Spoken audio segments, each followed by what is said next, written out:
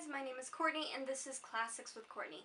Today I'm going to be talking about the best books I read in 2016. So right off the bat, this was not my best reading year. I didn't read as much as I wanted to, but also I didn't read as many good books. I didn't read as many classics or literary fiction. I read a lot of books that unfortunately I didn't enjoy or just were okay. That's another video. Let's talk about the best books I read. So this list, I believe, is 13 books, some of which are graphic novels, some of which are plays. One of the books on here is a reread for me. That would be the Harry Potter series. I read both of these illustrated editions this year, so that's what's on my list for best books is the illustrated. I just love these illustrated editions. The first one is gorgeous and wonderful, and the second one, of course, is the same. I read both of them this year, and I'm so glad I did, and I can't wait for the next one to come out next year. The same Harry Potter story you know and love, just accompanied by beautiful illustrations. The book is a little bit cumbersome and hard to hold while you're reading it, but I do really enjoy them. Okay, I have to talk about this book because it was so addictive and so great when I read it. That is The Love That Split the World by Emily Henry. A lot of people do not like this book on BookTube. Actually, it receives really poor ratings. I realize it's problematic. Kind of sci-fi element behind it doesn't make a lot of sense. I loved it anyway, and it was so good. I gave it 5 stars. Even looking back on it and seeing all the problems, I still know that I really loved this book. I really don't care that nobody else liked it. I liked it, and that's all that matters. It takes the trope of love at first sight or kind of like fate or destiny or being connected with someone, but just does it in a way that convinces me that it could work. I don't really believe in love at first sight, at least not in the real world. I don't like insta-love in my books. I don't know, it worked. It just worked for me in here, and I love it. Another fluffy romance read is Simon vs. the Homo Sapiens Agenda by Becky Albertalli. This book was so cute, so amazing. I gave it 5 stars. It just gave me the warm fuzzy. It's everything that I wanted. It reminds me of the Hilary Duff Cinderella story where they're like sending secret emails to each other and they don't know who each other are, but it is so gay and so good. It's just so cute, and I love it, and I think everybody should read it. It was good. I also read the first 2 books in the Magnus Chase series, The Gods of Asgard by Rick Riordan. This is The Sword of Summer. Hammer of Thor is also on this list. I'm just kind of combining them into one book. These were 2 of my favorite books that I read this year. They were so good, so fast-paced, so familiar and warm and lovable, just like every other Rick Riordan book.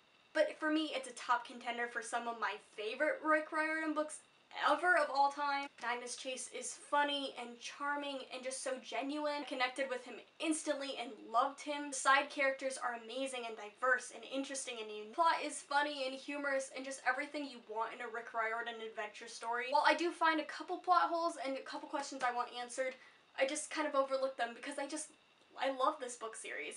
Another new favorite I read at the end of this year was Cinder by Marissa Meyer, a popular BookTube favorite, and it is worth all the hype. I was not convinced when I first heard it. I did not want to read this series, but I'm so glad that I was in the mood for a Cinderella story. I just wanted that stupid fairy tale love romance, and I got it, but it wasn't stupid. It was so good and so well done.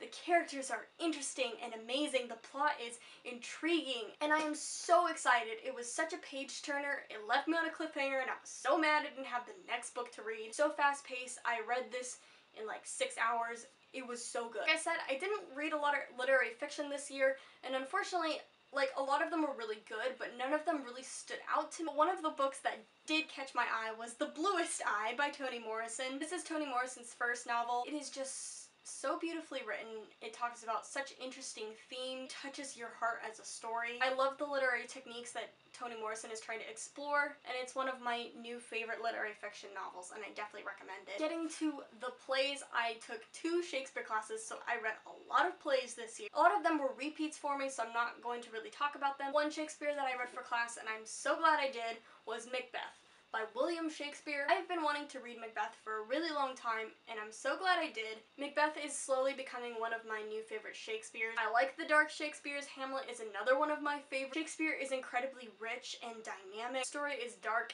and crazy, but I love it, and I can't wait to see all the adaptations for this. I've only seen one. Shakespeare, he's my man, my god, and I'm obsessed with Shakespeare, but this was definitely my favorite Shakespeare play that I read this year. Another favorite play I read was Rosencrantz and Guildenstern Are Dead by Tom Stoppard. I read Tom Stoppard's Arcadia, which was totally confusing but totally wonderful at the same time. Rosencrantz and Guildenstern, while highly acclaimed, does have a lot of criticism for it, and I don't know why. I thought it was amazing. It blew my mind. The movie especially was very fascinating. I actually watched the movie first, and I'm glad I did because there was a lot of director choices that Tom Stoppard made in the film, which I think were really good and really convincing that he couldn't have done in a stage production. Yes.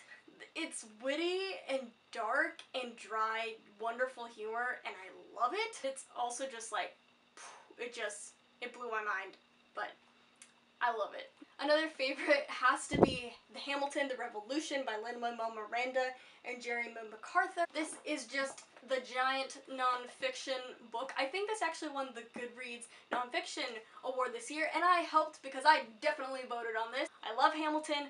I loved this. It was such a good read, fascinating. I was enthralled. As far as graphic novels, I read a lot this year. One of my favorite, and I'm so sad I did not continue on with this series yet, was Deadly Class Volume 1. I want to read this series so bad. The first novel was just kind of this crazy, I don't even know, was it postmodern? I don't know. It was all over the place. It wasn't really constructed well, but the illustrations were amazing, the themes were amazing, and I really want to dive back into this series because it has everything I want. Assassin, school. I need to get back into this because I love the first volume. Of course, I have to put Skip Beat on this list. While this is not my favorite series, it is such an addictive series, and I read almost the entire series, which is 11 volumes this year. I think I read the first 2 last year, and I continued on with the series and read the next, like, I don't know, 13 bazillion volumes, which is about 200 plus chapters. I love Skip Beat. I am just so in love with this series. I am just so hooked on it. It's funny, it's quirky, it's just so strong with characters and everything. I'm gonna start gushing. I love Skip Beat. I have to include this, especially since I read so many volumes this year. Another new series I picked up was A Silent Voice. This is new, but it's becoming a fast favorite with me. I was so enthralled by the movie trailer that I had to read it. I couldn't wait for the movie, and I'm so glad I did. The illustration is wonderful and gorgeous. The thoughts are messy and just feel so real, and they're well done, and I just can't wait to see where the series goes from here. Are you really surprised? Yona of the Dawn. Of course Yona of the Dawn is on this list.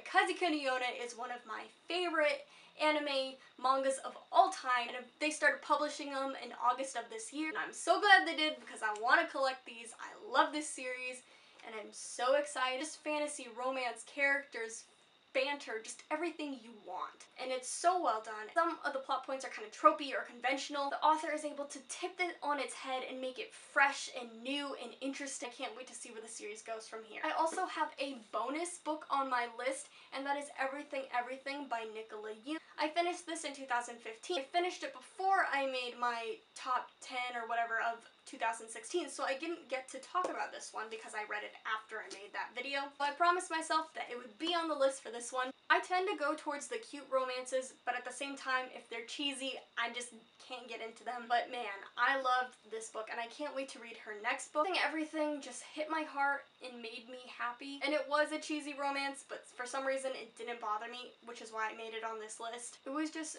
so beautiful and well done, and I loved it. Okay guys, those were my top 16 reads of 2016. I hope you guys enjoyed this video. I'll see you guys later, and keep it classy.